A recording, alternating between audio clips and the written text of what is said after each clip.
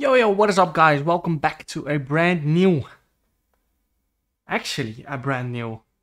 not welcome back. We're actually starting off with F123 right here. I'm gonna be reacting first of all to the reveal trailer, but also to the deep dive that came out yesterday. Honestly, in the reveal trailer I was a little bit disappointed, hence why I didn't make a video on it.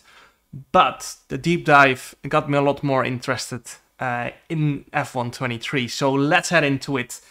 The official reveal trailer, I'm sure a lot of you have seen it already. But as you can see there, this is basically Breaking Point 2. Now, you can see this cutscene, the damage model looks different, but I think, to be honest, that's just gonna be a cutscene thing. I don't think there's actually gonna be a new damage model. Of course we can hope, but as you can see here, we have Las Vegas in the game.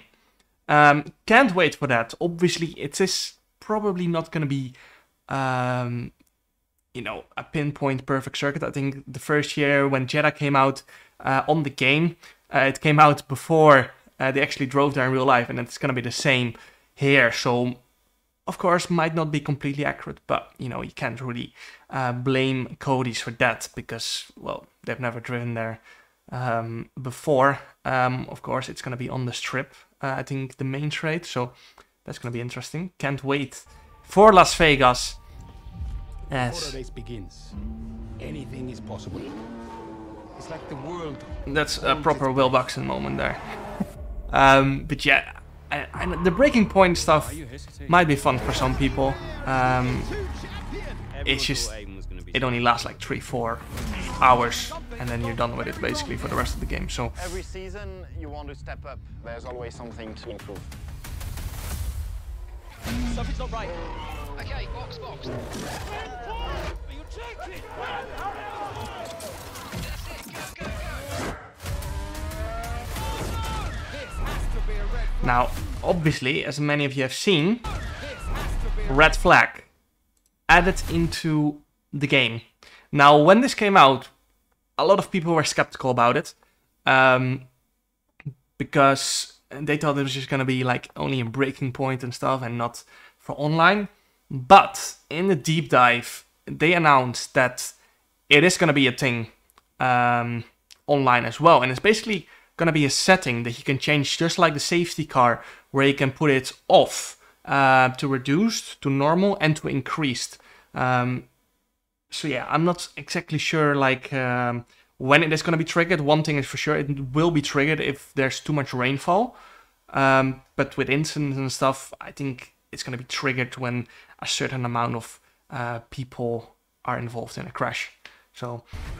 What a great result.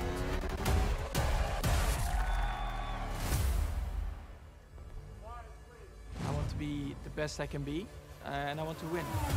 And it's lights out, and away we go! Do you know how I look losing easy points like this?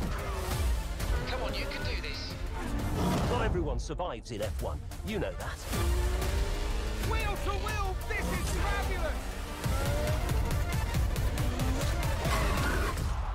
The question is, who will be The last to break. To be fair, I don't know. At the time, I was a little bit disappointed with this reveal trailer, but looking back at it now, I've seen a deep dive. I like it a lot more. It's, you know, maybe a little bit over dramatic, but I think that might, you know, attract the casuals. I'm not sure. But into the deep dive we go now. A lot more interesting stuff in there about a lot of things. Welcome to F123's official Deep Dive Part 1 with a focus on new gameplay features, handling improvements, new circuits, and more. So in the deep dive, they're going to be talking about, well, 35% resistance doesn't, not much to talk about. It's just an addition to the game. Handling and physics, that's one that I think me and a lot of people watching this are interested in, because the handling on F122 was horrific, and I think that's what a lot of people got turned away by on the game. Then the new tracks, of course, and red flags. I'm sure there's a lot to talk about there, but in this cutscene, this is Qatar. You can see it looks pretty beautiful already. I'm not sure if this is in-game shots, but this is Qatar, right? Yeah, it is Qatar. Just had to make sure. F1 23 delivers a universal leap forward in gameplay with innovation to... Now let's go a little bit back there. I think... Is this the FOM steering wheel? I think it is. It must have changed then, because there's quite sure this is Bottas. This is the Alfa Romeo, but this looks like the FOM steering wheel, but I'm not sure. With innovation to the vehicle physics. Now, if you go a little bit back there, there's a little moment we can see here. This is Austria, because you can see it from the streets and the uphill towards turn 2 and 3. You can see this has changed. There's paintings now, and that gives me hope that Austria has been updated. Some of you might have seen that already, but honestly, that gives me a lot of hope. Vehicle physics engine for improvements to handling, low-speed traction, and overall drivability. As a result, you'll feel more predictable and authentic vehicle behavior on track in 3 key areas: acceleration, braking, and rotation. Now that's one we've complained about a lot, of course. The drivability has been terrible because, you know,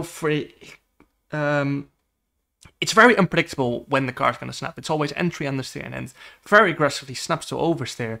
And there is just so much understeer, but it very often moves to oversteer very aggressively, and casuals just can't catch it. Even for esports players, it's very hard to catch. So what you could hear her say is, they've listened to us. Obviously, we're going to have to wait and see until the actual game comes out. But traction, rotation, what was it? And braking. So that gives me hope that they've improved on all those areas from F1 22. Because obviously F1 22, driving-wise and drivability-wise, was terrible. Authentic vehicle behavior on track. And as you can see there, third gear on the curb. I'm confident they've done this on purpose. Putting the car on the curb like that, third gear. If you did it on F1 22, you're going to be facing back towards the hairpin again. This is Suzuka, by the way.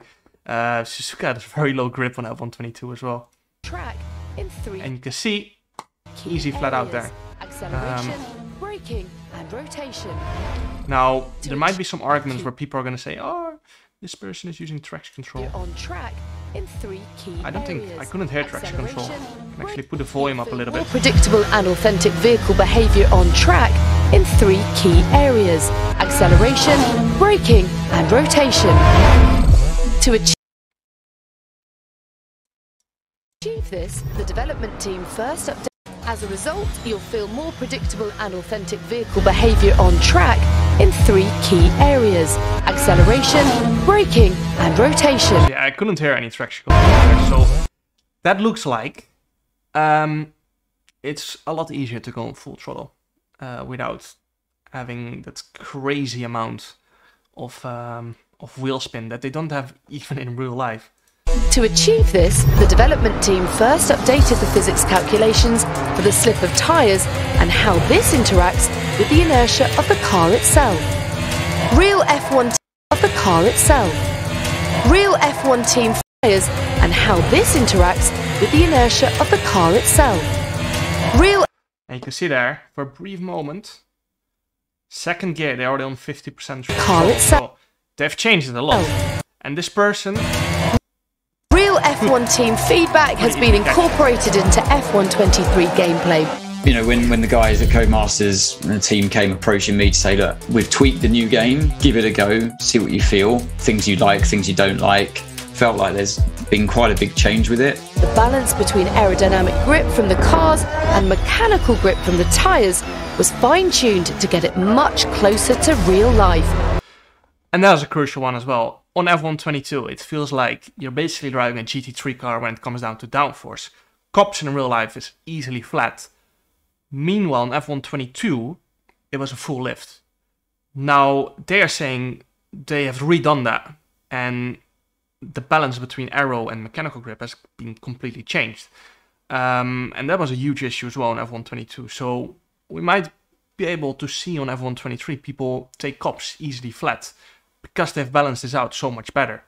Again, we're going to have to wait and see, of course, until F123 comes out. But it looks like they understand what went wrong on F122 at least. And they've actually listened to a lot of the esports teams and the real life teams, of course. So, in turn enhancing the authenticity of every drive. The way the engine delivers torque has been refined. Which then, as she says, they've refined the way the engine delivers torque. Helps again with the traction. Because, yeah, it's quite obvious that F122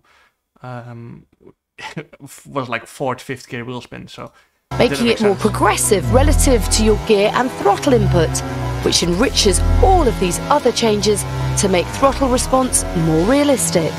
The underfloor of the cars was also improved to make interactions with curbs and rumble strips more true to life. You'll really feel all of this new handling detail through a force feedback steering wheel, but controller drivers, listen up. Introducing Precision Drive Controller technology in F123, a transformative controller input tech to enable a more precise and rewarding driver experience on standard controllers. Whether you're driving... That is so good. So they have changed, as you could hear her say, 123. Controller drivers, listen up. Introducing Precision Drive. On F1 2020, I played on controller and was around maximum a second of the pace. To my wheel times, well, I won the World Championship on F1 on 2020, sorry. So that was pretty good for me, because I never played on controller, I was a second off. Meanwhile, when I tried to drive on controller on F1 22, I was easily 3-4 seconds off, because it was crazy hard to drive. So this gives me hope for controller players that it becomes much easier to drive on F1 23. Simply because, well, even though I'm not a controller player, F1 22 was crazy hard to drive. And I know the game inside out, of course. I can't imagine what it was like for normal people driving on controller, because you must have been spinning around non-stop. So I'm glad they drive introduced controller this technology in F1 23, a transformative controller input tech to enable a more precise and rewarding driver experience on standard controllers.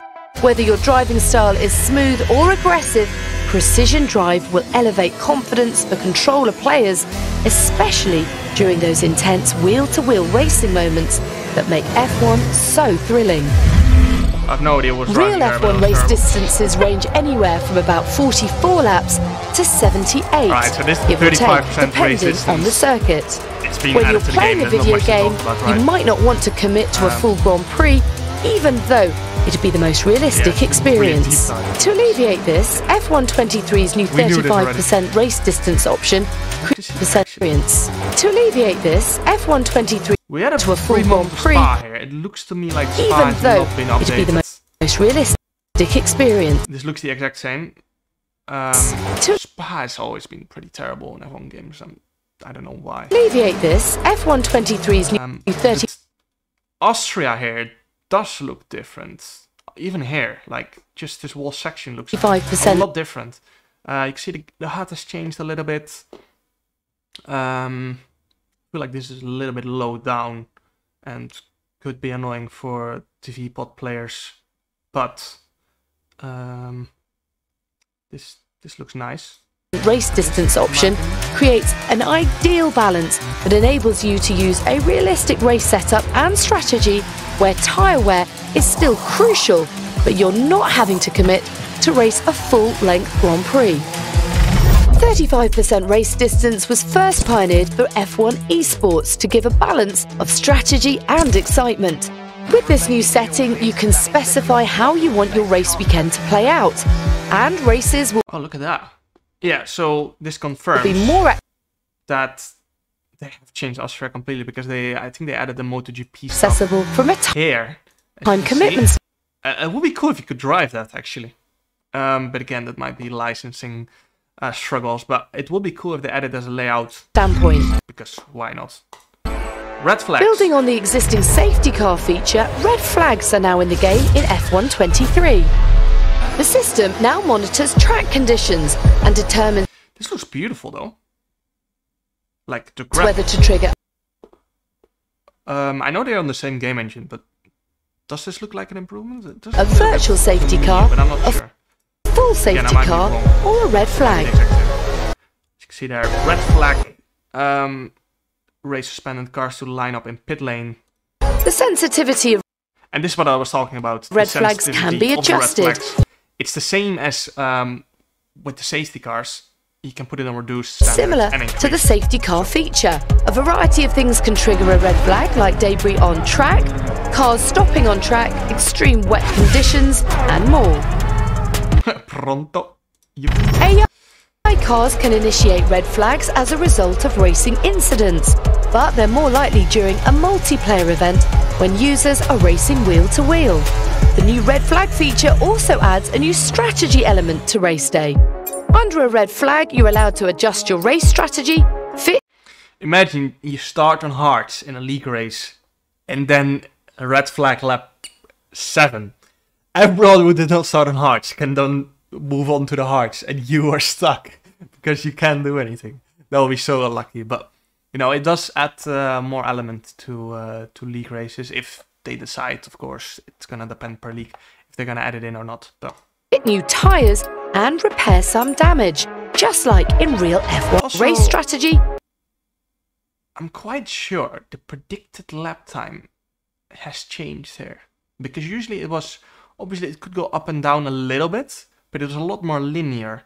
So looks to me that they might have changed tire wear to tire performance. Of course, on F1 22 the softer compounds were completely useless. And basically every single league race was hard to mediums because, well, the hard warm-up was too slow. You lost too much time. You easily lost 2-3 seconds, which you just cannot make up. So that gives me a little bit of hope that they have changed that, and now more strategies will be viable in league racing instead of always doing the hard medium. So yeah, Fit new tyres you and see it's a lot more like wavy. I'm not sure. They might have repair not some changed too much on that form, but yeah, we're gonna have to wait and see. damage, just like in real F1 races. 2 brand new circuits arrive in This looks sick. This looks beautiful. F1 23, Las Vegas and Losail. This one does not look as sick, of course, but you know, it's like in the middle of a desert, so The highly I'm more excited for Las Vegas because it just looks more colorful. I don't know. anticipated Las Vegas circuit has been built from the ground up in F1 23. That's sick to be honest. And the game will be the first chance for fans and F1 drivers themselves to experience the track ahead of the race. Now, I've raced on Assetto Corsa, of course, but this is way more colorful and way more detailed. So In-game, the Very track exciting. will be as accurate as possible. It was designed from thousands of reference photos from around Las Vegas. That's- A huge amount of photogrammetry data was acquired from the Vegas Strip. now they obviously can't laser scan this because, well, there's day-to-day life, and you know, how are they gonna laser scan the barriers? So it does sound like they've put a lot of effort in it. But authenticity. For Losail, official FOM computer-aided design combined with ArcGIS World Atlas aerial imagery, height data, and photogrammetry of the circuit were integrated to create the most accurate representation of the new track. That sounds sick. Does that basically mean they've laser scanned it? Let me check what she says. Photogrammetry data was acquired from the Vegas Strip for ultimate authenticity. For Losail, official FOM computer-aided design combined with ArcGIS World Atlas aerial imagery, height data, and photogrammetry of the circuit were integrated to create the most accurate representation of the new track. And when F1 23 launches, you'll be able to race at some additional fan favourite circuits like Portimao, Paul Ricard, and Shanghai. I'm not sure if Paul Ricard is fan favorite, to be honest, but still, I really like Paul Ricard on the F1 games. I know I'm very unpopular with that opinion, but I'm happy they're keeping those tracks in because, yeah, it's just extra content for free, you know. And I'm sure many of you will agree that I hope they will bring more tracks in the future, additional tracks in the future. That are not even on the calendar, you know? It's sick to drive on them on the F1 game. And it's just extra, you know, gameplay. So I hope they keep doing that, because it is a great future. F1 23 was built to give you more control on track and to provide a more realistic feeling drive every time you play. Tune in to part 2 of the F1 23 Deep Dive series on the 19th of May. 19th of May, okay. So that's interesting. I hope they're gonna reveal more about F1 World, because we haven't heard anything of that, and I hope that ranked system is gonna be great. I hope towards iRacing levels, because the current ranked system is just a bit boring. And yeah, sometimes you're driving in empty lobbies, you know, even though there are a lot more people on release at least playing F1 than iRacing. So I hope they're gonna improve on that a lot, because I think ranked is what keeps people playing. I think online is what keeps people playing, and of course, you know, stuff like Breaking Point might pull in the casuals, but if you want it's like sim racers like on iRacing to keep coming back, you need a good ranked system, because you're working towards something like it keeps you want to play the game. But yeah, at least I hope and I think that they improve the handling, because of course from F1 2020 it was a big step down. Even 2021 was much better than F1 22. So I hope they're returning to that direction, and yeah, that it's gonna be a great F1 game again. Hope you guys enjoyed my perspective of the F1 gameplay deep dive. Make sure to like and subscribe. I can't wait for F1 23. I'm really excited for it. And see you guys next time. Ciao.